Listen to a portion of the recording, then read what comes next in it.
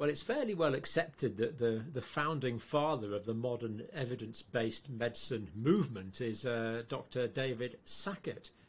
And I'm actually talking to a physician who actually worked with Dr. Sackett. Robert, I believe you worked with him in Canada? Yes, yeah, a long time ago. Dave and I were in charge of the two admitting teams at McMaster University, which is in Hamilton, Ontario. And Dave and I would run into each other most days of the week as we were doing our ward rounds. So this was the time when the ideas of evidence-based medicine were being developed. And I don't think I've met too many people more enthusiastic or keener to transmit those ideas than did Dave. So he talked the talk and also walked the walk. Oh yes, oh yes. And did he actually take pains to practice the evidence base as it was at that time in his clinical practice and in his teaching? Oh, very much so. In fact, it used to drive us crazy because I could never finish a ward round because he'd see you in the ward and he'd sort of run over and say, look, come over here, and I'm just going through some of these ideas. And so it was a constant tutorial for us all. But one thing I'll say, Dave's concept of evidence-based medicine is very, very different to the way it's been translated to people who want to use components of that for their own purposes. I found his ideas very, very exciting at the time, sort of innovative. But, you know, to suggest that people did things in medicine before Dave Sackett because we didn't do things on the basis of evidence, of course, is total nonsense. What Dave did, he brought together three prongs. He brought together the idea that analysis of good quality science in medicine was critically important. He identified randomized controlled trials done well was high up in the hierarchy of that evidence profile. But he involved two other very important areas. First, the information and knowledge and experience of the experienced clinician. He felt that was extremely important because medicine is not just science, and the science is always a touch limited. You know, you do a study on an uncommon disease and the disease may have a width of presentations. You confine that to a certain component. You do a randomized controlled trial. That may not be incredibly relevant to other people with a similar diagnosis. And, you know, there are many ways in which this can be discussed.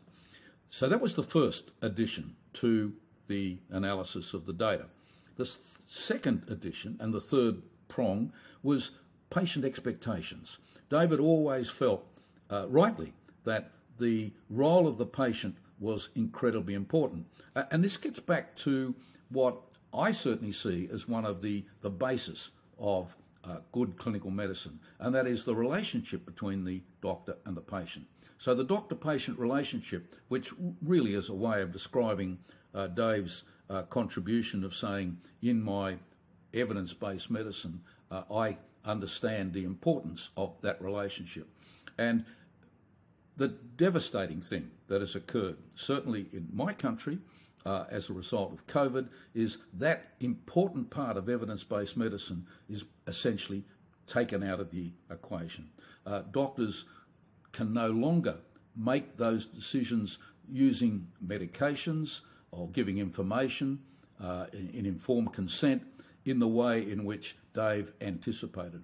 I've actually written somewhere that I think Dave would turn in his grave. Dave died several years back.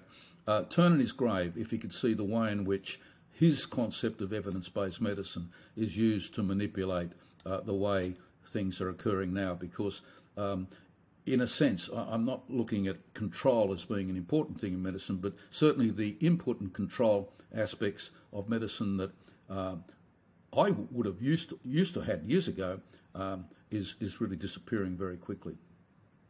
I think that's remarkably disappointing, isn't it? The fact that now clinicians aren't really, and I don't think it's too strong a word to say, aren't allowed to use their clinical discretion and their clinical acumen built up over years and sometimes decades.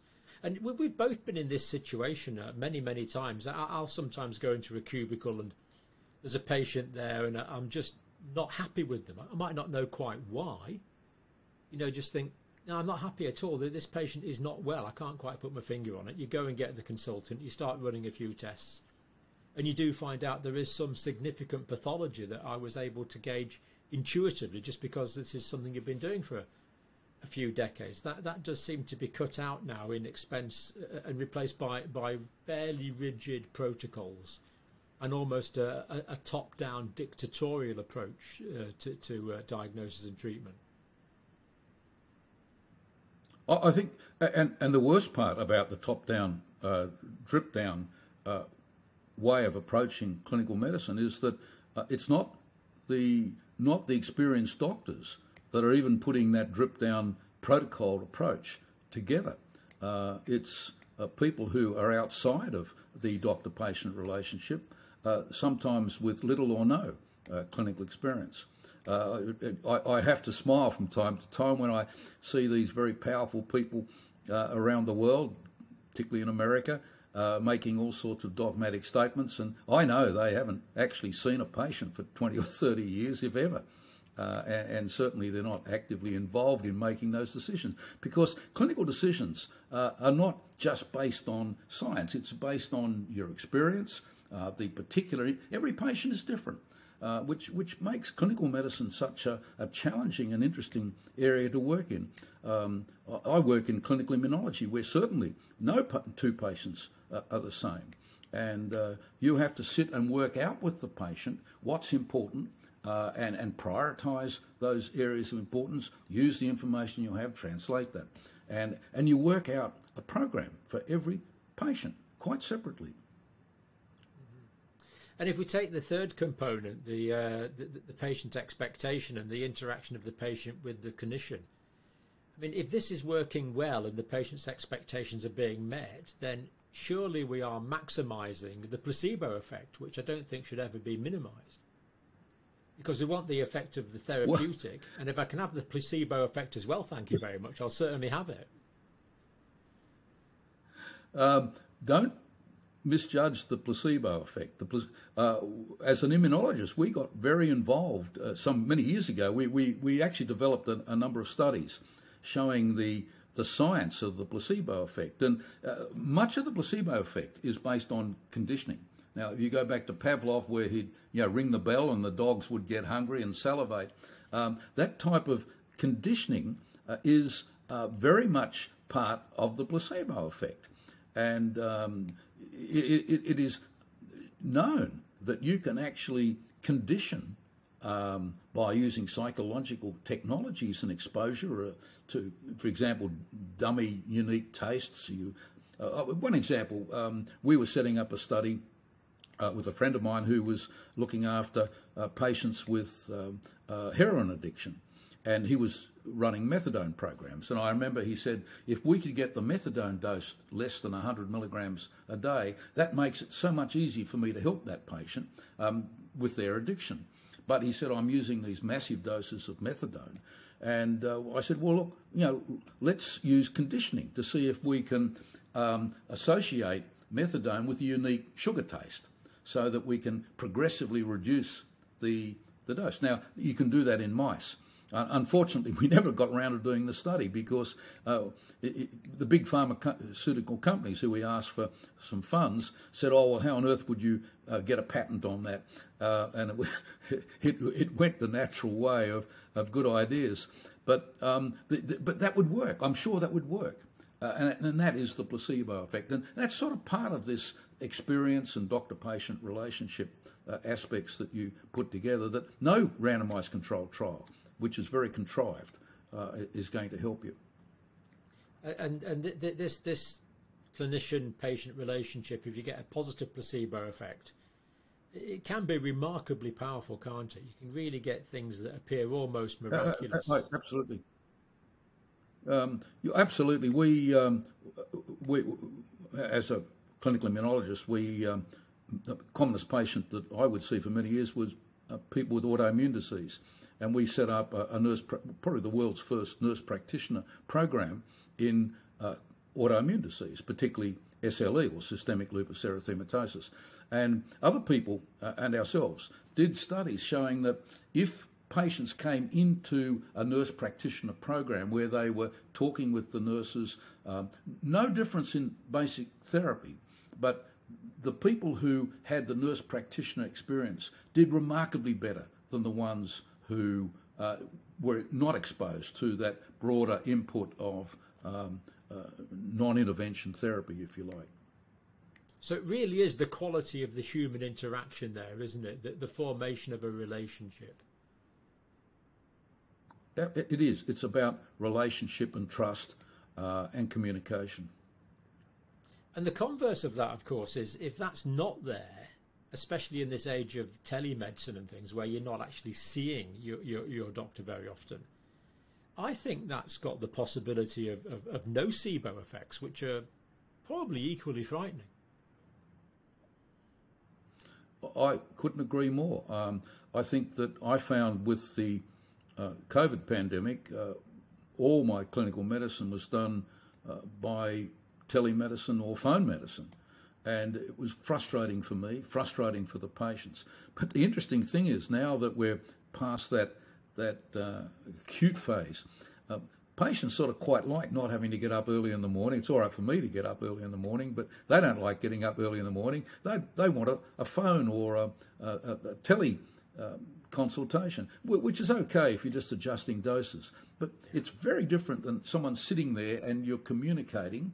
And it's interesting you should raise that, because it's been something that I felt very strongly about. And I've just told the girls on the desk where I work that I do not want to do any more of these television, unless it's someone who's a long way away and have no options. But that's not decrying the value of telemedicine, because in many circumstances, I work with a new research institute for rural medicine in New South Wales, and I did a circuit of the Aboriginal training program, medical programs, and I was very impressed with the way in which they're using television and communication in outback New South Wales for management. I mean, I find especially with ill patients, being able to touch your patient, you can get so much information from that. The feel of the skin, how sweaty it is, what temperature it is. You just, something as simple as that, you can just get so much clinical information. And as well as that, I think if patients if patients are touched properly and professionally, that's remarkably reassuring for the patient. Yeah, I think a very important part of this too is that if you're sitting in a room, often the partner or a close friend or relative will come with them, and you end up having, if you like, a team approach. And that sort of communication is inhibited when you put a screen between you and the patient. I'm just thinking rare to have more than one person on a screen, whereas if you've got I find particularly wives are incredibly important, that they will pick up things that their husband, he'll say, "Oh, I'm fine, I'm terrific," typical male thing. Whereas she'll say, "Oh, wait a second, why is it that you don't sleep at night, that you wake up cranky, that you all of these things," and it's all part of the equation, and it contributes to that individual being just that, an individual. Amazing, fascinating, Robert. So I vote we get back to David Sackett's original idea, where we have as much science as we possibly can, with as much empiricism, and we collect all the high quality data we can possibly get, not knocking it at all, bring it on. But that's got to be filtered through individual expertise and experience, and that's got to be filtered through the patient experience and the interrelationship of the patient with their clinicians and with their carers. When we've got those three things together, we're more likely to optimise patient assessment and care. I'd just like to add that with respect to the way David's ideas have been translated through the ages, his ages now, it's become. There are people who say, oh, it's got to be a randomised controlled trial. They've contracted it way down to a randomised controlled trial without realising that randomised controlled trials are very awkward and difficult in a pandemic. If we look at COVID, there has been no randomised controlled trial showing that vaccines prevent serious disease. It's a whole lot of observational studies. And there are many different ways of getting information. I think we've talked at various times about some of the cheap medications that can be used that are highly effective. But there are people around who want to not have this for whatever purposes that they may have. And they say, oh, but where's the randomised controlled trial? Well, it happens that there are quite a few randomised controlled trials, but the focus on the randomised controlled trial has completely taken away the importance of analysis of all the information that's available. Sometimes an individual patient experience or single case report can provide input and understanding that you'll never see in a randomised controlled trial. The observational studies done by serious clinicians for the use of multiple drugs such as ivermectin, hydroxychloroquine, showing dramatically different results. But no one wants to consider those because, it's not a randomised controlled trial. Now, I ask, who is controlling that scenario? Who's controlling that narrative? Because the randomised controlled trials are multi-million-dollar studies paid for by pharmaceutical companies, and they decide who goes into the randomised control. Let's not put old people in. Oh, dear me, it may not work terribly well with people under the age of 55. So you construct the randomised controlled trial. They do, and that's understandable, with outcomes that are going to support their particular medication or vaccine. We need to understand the importance of all the information being analysed. People have looked at an hierarchy of the value, and no doubt good randomised trials, controlled trials are way at the top of the heap. But there's a lot of bad randomised controlled trials around too. Oh yeah, for sure. And who chooses what we do the trials on, and who writes up the data and all the complications that are associated with potential vested interest around this? Conflict is so great now. You have to ask every doctor who does a study, who's paid for the study, how much do you get paid for? It's huge amounts of money involved, and we won't go into the detail, but I think most of us know that this is a big, big problem. And I suspect, having worked with Dr. Sackett, you would know that he would be appalled by this. As I said earlier, I think he'd turn in his grave if he could see the way his ideas have been translated into decision-making in COVID. Well, but as always, fascinating insight. Someone's actually worked with David Sackett, quite amazing. And as always, thank you very much for your input. As always, my pleasure.